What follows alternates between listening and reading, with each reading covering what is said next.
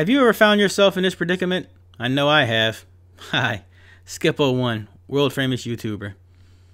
And if you're like me, you go to manufacturer's website and expect their dimensions to be correct. Well, here I am. I cut it out to the exact dimensions it says, and it's not right.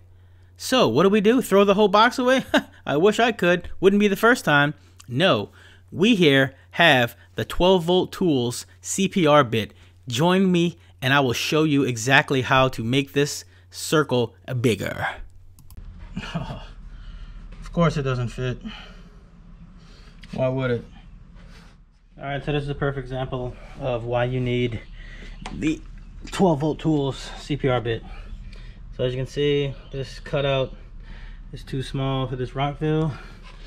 So that's where this baby comes in handy. It should make, each pass should take away 1/16 from the cutout hole.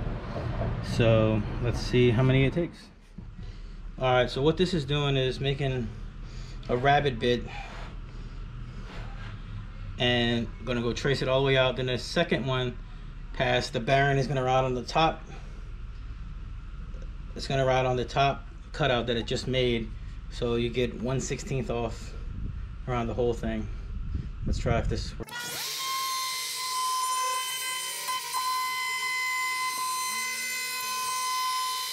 Alright, hope you can see that. It cut. It's hard to see it on this birch wood since it's layers, but you can kind of see, yeah, you can kind of see it right here. It cut a pass around this whole thing, so that top bearing is going to ride on that pass and then cut out the rest of this material. Let's see if that works out. Let me set my bearing height. So I hope you can see in there, I got that top bearing riding on the bit, riding out the rabbit I just cut. So now this is going to take off, like I said, 1/16 of an inch on each time I do this pass. So let's try another pass. I mean, complete this pass.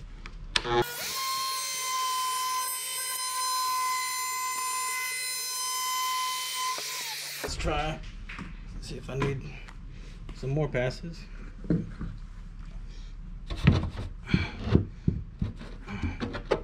A little bit better, but maybe one more time around. Let's try it out.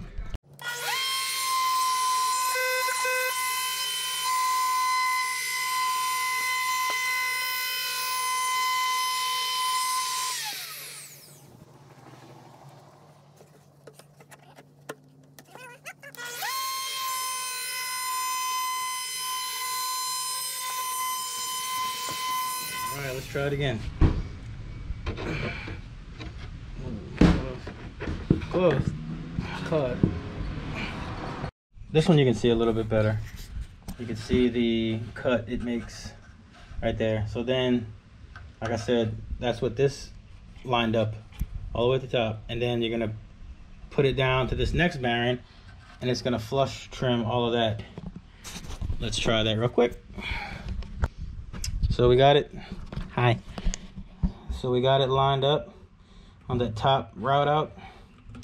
Now let's give it a pass.